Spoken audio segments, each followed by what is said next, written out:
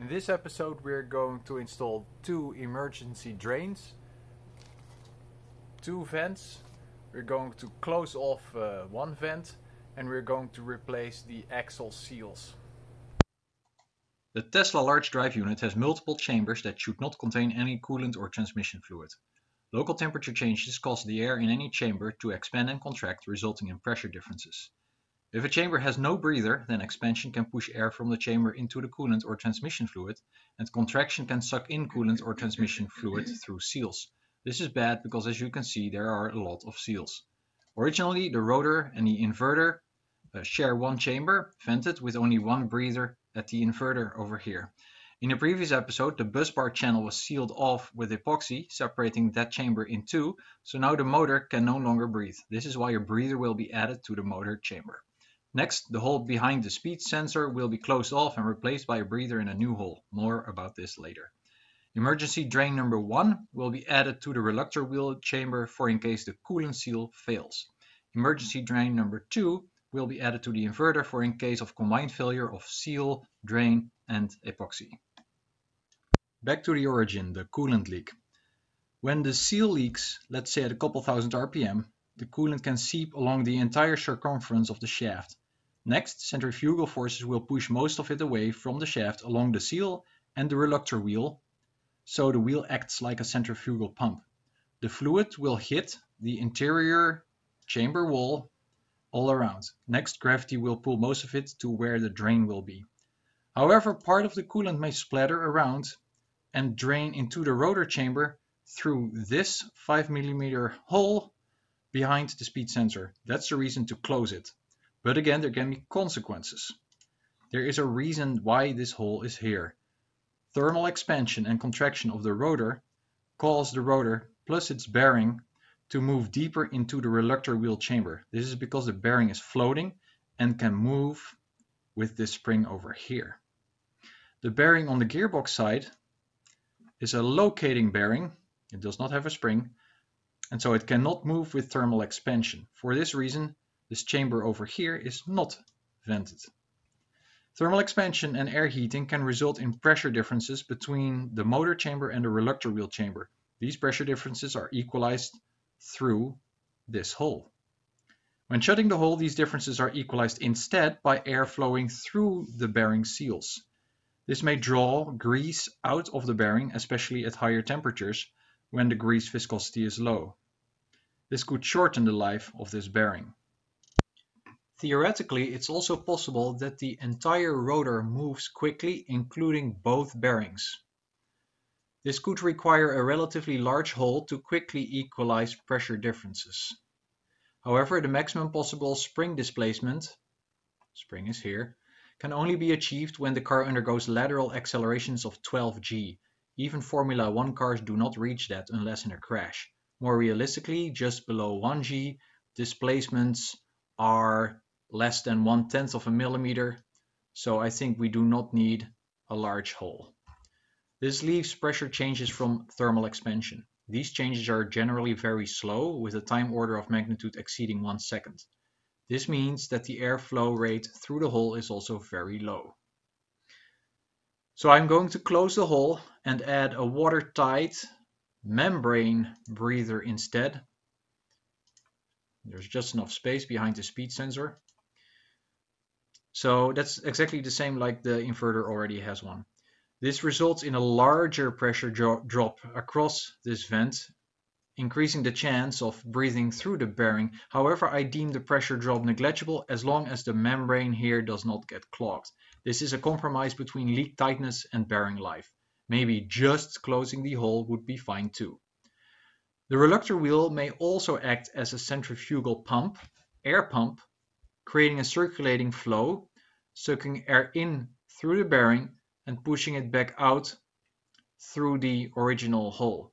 Mind you, at 65 miles per hour, it rotates over 7,000 RPM. So removing the hole and putting a membrane breather instead may reduce this effect, but this is speculation. In a previous episode I tried to remove this breather and it broke off the 3 tabs, so I bought a new one at Toyota. So the new one looks like this. There's 3 tabs. So let's mount it. There we go. That's done. I drilled a 5.5mm hole here to put a breather in. First I wanted to reuse the old breather from the inverter, but if you compare it to a new one, then the old one is really dirty. Also, I touched the old one with my finger, and this material is probably, the white material is EPTFE. It's extremely fragile. If you touch it with your finger, I saw a measurement, someone else on YouTube, then the permeability decreases by a factor 10. You do not want that, so that's why I bought the new breathers, and they should just leave the protective cap on like this. Don't take it off, don't touch it. And then with epoxy I'm going to glue it in there.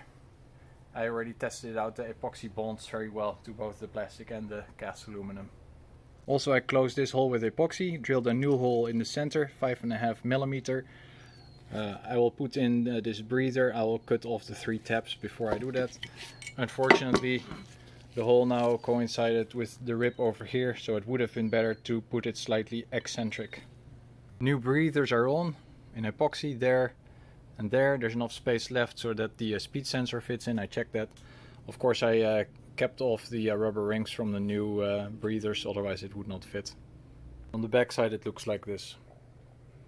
You can check if there's no epoxy blocking the membrane, and it's good. Next we're drilling emergency drain hole number 1 with a metric 6. It's a drill and a tap in one. You can buy them off Amazon. We're going to drill somewhere in there, and so if you look on the other side, then so we enter there, we'll exit at the black mark, and we have like 4mm between this surface over here and this surface over here, so there's plenty of space for a drain.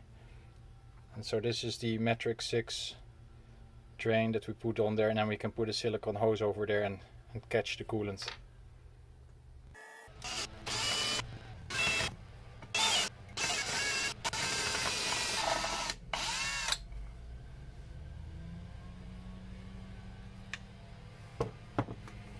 So we're through. Yeah, we ended up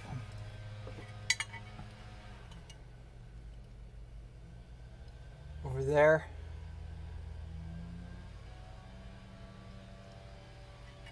I took a smaller drill bit first, 2.5mm, just to see where we end up.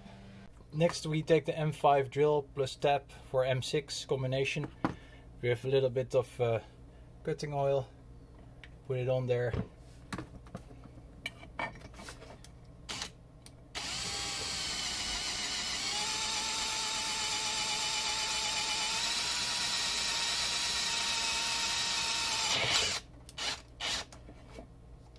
Slow speed.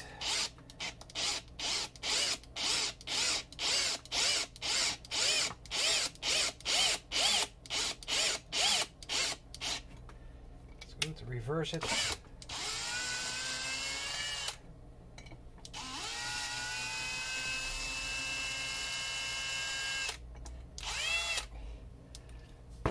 There. We drilled the hole a little bit too close to this surface, so with a Dremel grinder I have to grind a little bit away from this surface, otherwise the hex part of this thing interferes with the surface.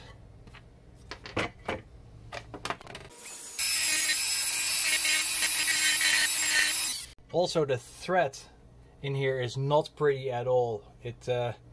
It is not a good thread at all, so I recommend hand threading instead of using one of these all-in-one tools. So maybe it's better, instead of using the machine to do the threading with a tool like this, I put an extension between it, because most of these threading things are very short, and you need the length because this is rotating all around and you don't want the handle to hit this. I probably bent the drill too much while tapping the thread. So it's in there right now. So I made some more space with the Dremel and this router bit. I grounded away a little bit from the surface. Also, let's see how this fits now. There, no interference. I must say, with this I ground away a little bit of this surface over here, which doesn't matter. Now it's even more symmetric, so yeah. And then we can put the hose on like this later on. So it seems good so far. Now we have to glue it in. Of course, clean the thread, both of them, with acetone or something, because there's thread cutting oil in there. I just used a Q-tip all the way until the Q-tip was no longer dirty, so that was the sign that it is clean. Next I put some Loctite 242 in there to seal it. I put a lot of it in there.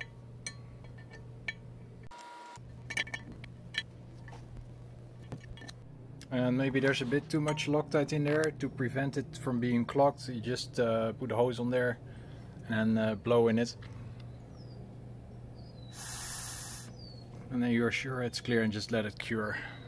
Also, I make sure that the C-clip over here has the opening at the bottom, so that if leaking coolant collects behind it, it can easily escape to the emergency drain. I took the inverter cover off. We're going to add a second emergency drain. The lowest point is at the center of this hole. Somewhere along this black line we can put it. I chose to put it right here.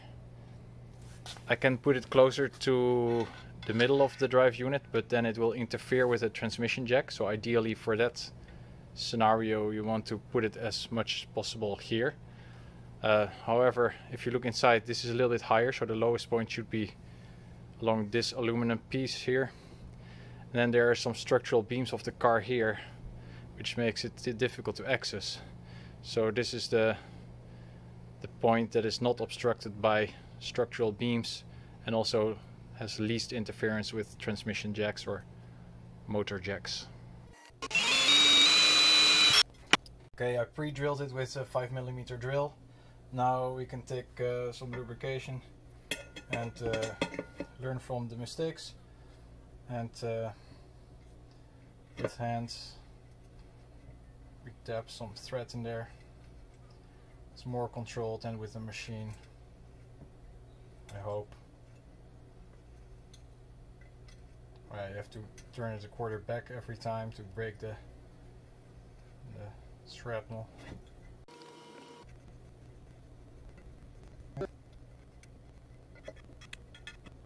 Next we're going to deburr a little bit. Remove the sharp edges. We have to clean the aluminum pieces away, because otherwise it's getting into the electronics and that would be bad. The rest is the same procedure. Clean it with a Q-tip, acetone, then glue it with Loctite blue, and we're done. By the way, the internal diameter of this thing is 3.5mm.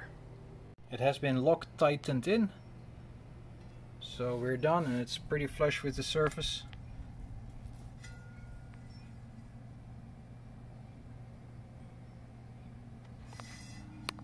So that's done. Also, I replace these seals over here. They seal the axles that go to your wheels. The only reference that you have to put it in place is that this face over here should coincide with this shiny aluminum face over here. On this side it has already been removed, and you see there's no other reference than, again here, this smooth aluminum face with the red marking on it. So I grab this piece of cardboard, put it around the garter ring, seal, so, and then the rubber hammer.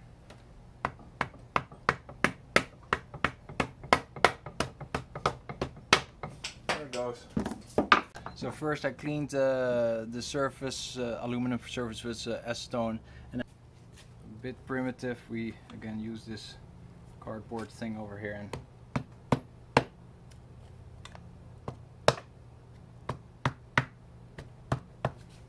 there it is in now. We take the back of the little hammer and then we hammer against the head.